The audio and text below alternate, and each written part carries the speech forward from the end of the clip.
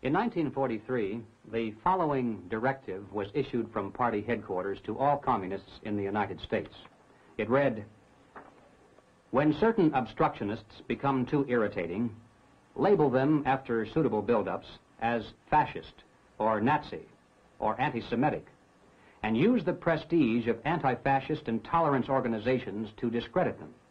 In the public mind, constantly associate those who oppose us with those names which already have a bad smell.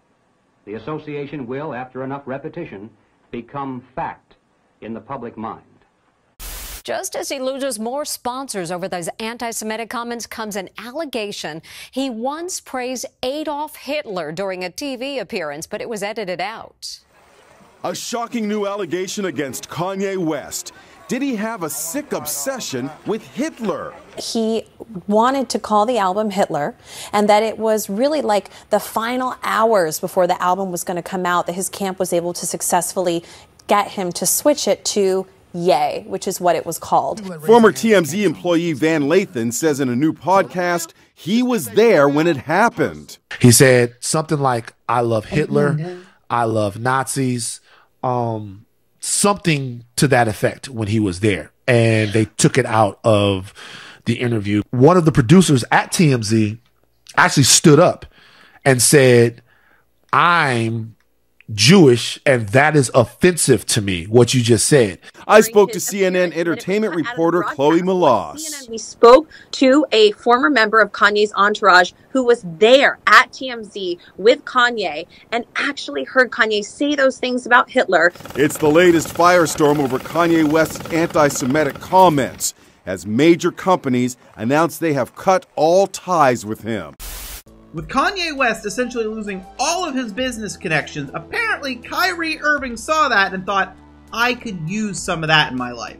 This is the owner of the team that Kyrie plays for. I'm disappointed that Kyrie appears to support a film based on a book full of anti-Semitic disinformation. I want to sit down and make sure he understands this is hurtful to all of us. And as a man of faith, it is wrong to promote hate based on race, ethnicity, or religion. This is bigger than basketball. And I think this second line is important.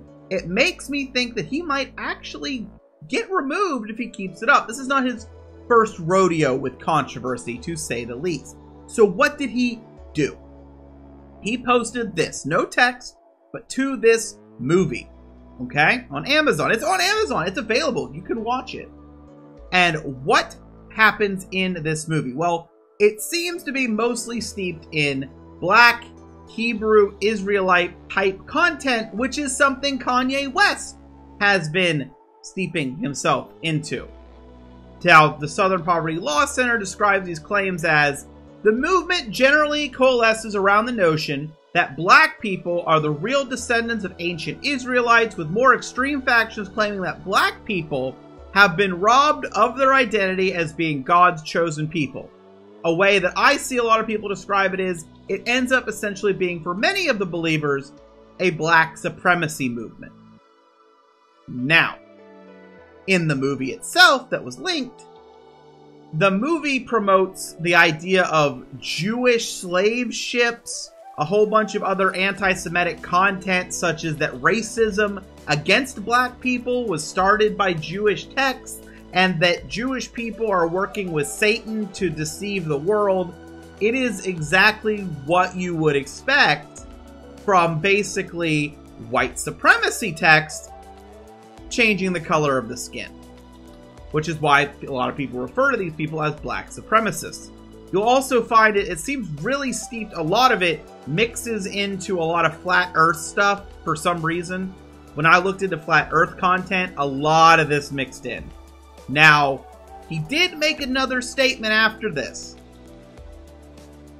"To my tribe, be still and know I am all the sacred names of God." Don't just read this, affirm it right now. Say it through your heart. I am all the sacred names of God. Your turn.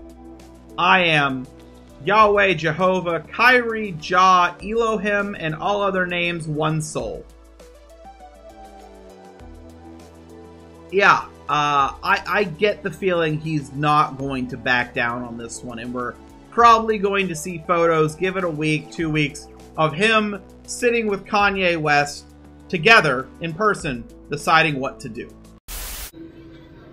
And the idea of DEF CON was to get protected for a time like this. Let's lead with love. I have no association to any hate group.